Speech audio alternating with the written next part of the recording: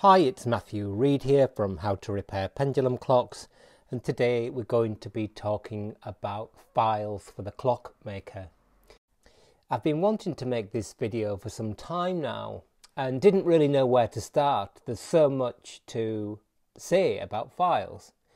But I got involved in a new making project, the companion video to this video, and I thought, what better place to start than where we are? So let's jump into it with the 5 files we used in video number 21. That is 2 hand files, one 0 cut and one number 2 cut, a barrette file, a 3 square escapement file, and a half round file. Now, in terms of the makes of the files I'm using here, they're all Swiss. There are, of course, many makes of file. The brands here are either Valorb or Beta. I'll put a link to the Valorb catalogue in the description below because it's a really cool and extensive resource, and it tells you about the cuts of files and the names of all the different kinds. So let's start with that question: which is your kind of go-to file? Well, these all are really, in a way. I suppose the kind of most common one where people begin is the hand file. So the hand file is just a kind of straightforward rectangular file, and it's cut on 3 sides. The 2 flat sides, 1 cut edge and 1 safe edge. And we'll come back to talking about the safe edge a little bit later. But let's just look at the cut pattern first. All the files I'm using here today are double cut, and if we look, there's a primary cut which is at about 70 degrees from the edge of the file, and then there's a secondary cut which is about 50 degrees from the edge of the file. This double cut system makes for smoother filing, prevents resonance, so the teeth can't so easily fall into the gap that the previous one has made, causing a resonance pattern. So most of the files we use are double cut files. You may have heard or seen that files are available in different coarsenesses. The system used in these files, Swiss files, is a numerical system, and it's really only a guide. Again, in the Valorb catalogue, they try and describe how many cuts or teeth per centimetre there are on each different file. But it's not an absolute scale. A smaller file, for instance in cut 2, has got a different number of teeth per centimetre from a bigger file in cut 2, if that makes sense. So just use that number system as a very broad guide. A number 2 file is what we would call a medium file.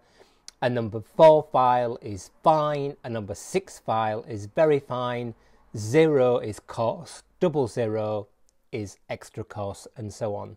So we've got a system that runs from 00 basically, that's the coarsest file that's commonly available, through to 6, which is the finest file that's normally available.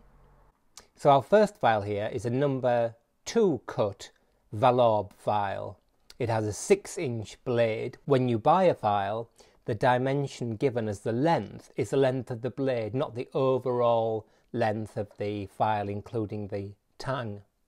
Now, I talked in video 001 about file handles and how to fit those. So the golden rule here is never use a file with a tang that doesn't have a handle, because it might result in personal injury and also lack of control of the file. You can see here that this file has got 3 sides cut, 1 edge has got straight cuts on it, which isn't frankly particularly useful, and the other edge is a safe edge. Let's just talk quickly about the safe edge. You'll notice that 4 of the 5 files we're talking about today have got safe edges ground on them. As a broad rule, you don't really use a file as it comes from the manufacturer. Now, the safe edge on this file isn't actually an edge as such, it's got a little bevel on it. Sometimes the teeth actually curl over slightly on the safe edge. So what you have to do is this to make it more useful. That's taken abrasive stone. Here I'm using a 1000 grit ceramic stone, keeping the file dead square and flat, we're grinding away those manufacturing marks on the edge to really make that edge a safe edge. Here I'm just finishing it with 6,000 grit, I think it is, ceramic stone, just to give it a polish, but again keeping the thing square. The second file we're looking at is very similar. You can see, by the way, that these files taper in thickness, so they're thicker near the tang than they are at the end. It's always worth looking along the length of the file to see whether it's straight or not. Sometimes they distort during the hardening, quenching process. Now that curve or slightly convex surface is really useful to us when we want to file flat surfaces. We don't actually want the file to be dead flat. In fact, we hold the file in tension sometimes to actually increase that convex surface. We'll talk about that in another video. So, like the first file we looked at, this one's double cut.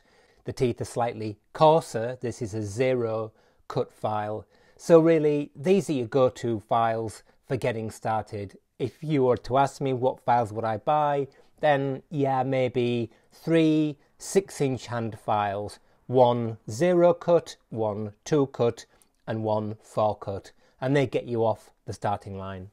The next file we're going to look at is something a little bit more unusual.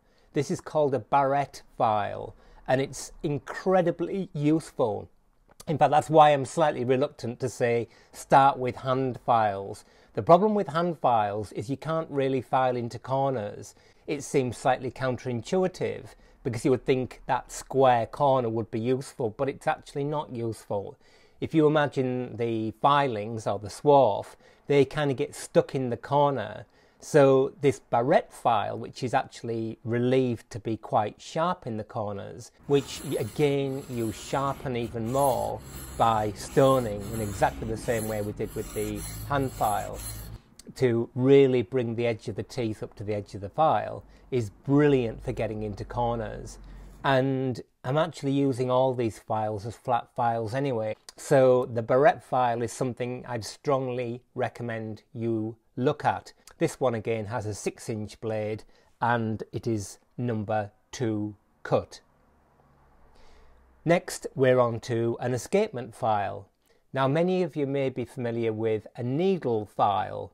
A needle file and an escapement file are very similar. An escapement file is often used in watches, hence the name, relating to watch escapements. And if you're into fine finishing and new making of watches or other small components, then a set of escapement files are absolutely indispensable. This one is triangular in section, but it's called a 3-square file. Just one of those quirks, I suppose. So a triangular section file is actually called a 3-square file. And when we look at the edge here, you can see where 2 of the cut edges intersect. There's actually a little bevel, so the same applies. You can't file into a corner with this thing and get a nice sharp corner. So exactly the same thing. I've stoned off one set of teeth altogether. Don't use an offhand grinder, by the way, when removing teeth from files. There'll be too much temperature there, which will drop the temper or anneal the teeth and ruin the file. So always use something that's relatively cool, like a diamond plate or the ceramic stone I'm using. The escapement file looks slightly different from a needle file. Escapement files have got square section handles and needle files have got round section handles. But like needle files, you don't put a handle on an escapement file, you use it as it is. Don't be tempted to kind of get one of those interchangeable pin vise things. I wouldn't go there personally. So that's a 3-square escapement file which we use for beveling and fine finishing. A kind of rule of thumb though, if you're working on finer or smaller work, you might think you want a fine file. In fact, I would always use the biggest file you can get away with. It gives you much more control. What you tend to get with a small file is a heck of a lot of rather nicely finished undulations. So stick with big files if you can and only use small files where absolutely necessary. And the final file in our 5-file lineup is the Val Titan. Now, Val Titan is a brand of Valorb, and it's like a regular file, but it's specifically made or finished to file difficult materials. In the companion video to this video, I was filing an Allen key which had been sort of let down or annealed a bit, but it was still really tough tool steel, and the Val Titan was the tool for the job. The Val Titan, highly recommended, absolute legend.